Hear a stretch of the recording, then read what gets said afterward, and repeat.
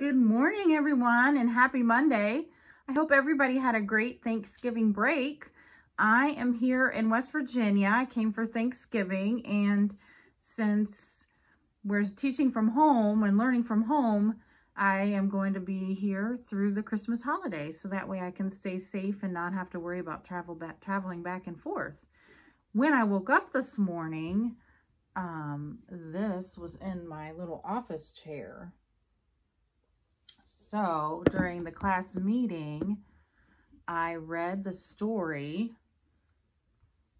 The Elf on the Shelf, A Christmas Tradition.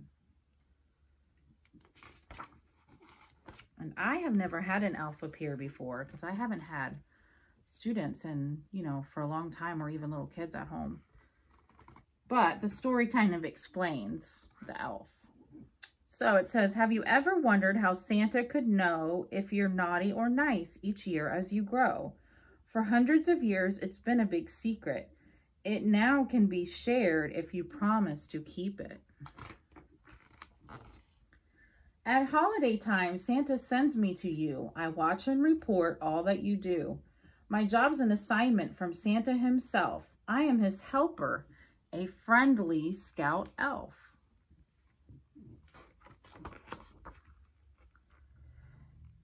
The first time I come to the place you call home, you quickly must give me a name of your own.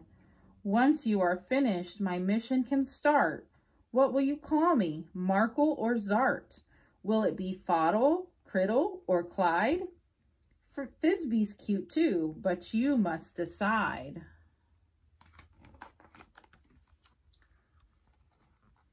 Each night while you're sleeping, to Santa I'll fly to the North Pole right through the dark sky. Of course, Christmas magic helps me to be quick. I laugh with my friends and report to Saint Nick.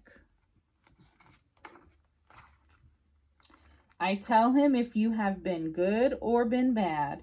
The news of the day makes him happy or sad. A push or a shove, I'll report to the boss. But small acts of kindness will not be a loss. In the car, at the park, or even at school, the world will get out if you broke a rule.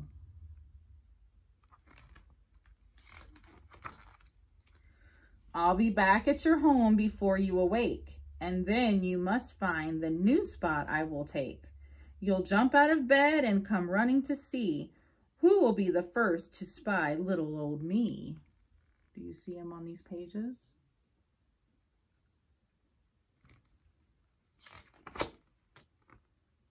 Maybe the kitchen, the bathroom, or den is where you will find your special elf friend. I can hide on a plant, a shelf, or a frame. Where will I be? Let's make it a game.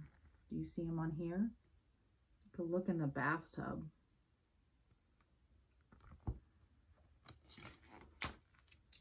There's only one rule that you have to follow, so I will come back and be here tomorrow.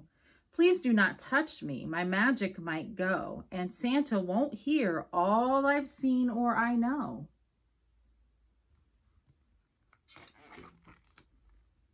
I won't get to tell him that you've said your prayers or helped to bake cookies or cleaned off the stairs. How will he know how good you have been? He might start to think you forgot about him.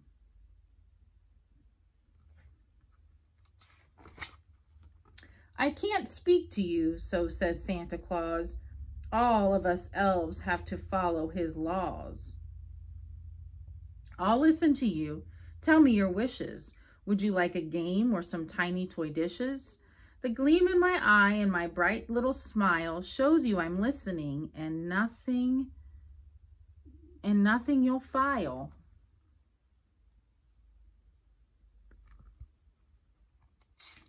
Noting your file. So he's taking notes on whatever you say. The final decision with Santa now rests. What do you think? Will you get your request? The night before Christmas, my job's at an end. The rest of the year with Santa I'll spend.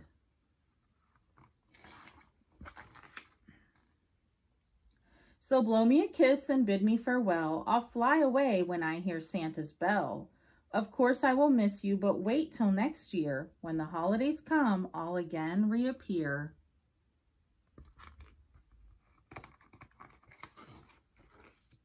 Until then, I wish every girl and each boy a Christmas of peace and a year full of joy. So it looks like there's two rules. Number one, we need to give our elf a name. And number two, we cannot touch our elf. So it looks like we have a girl. And the reason I say that is because, I don't know, she just looks like a girl and she's got earrings. So if you have any name ideas, put them in the comments below. And join us for our 2:30 meeting where we will learn more about our elf. Have a great day.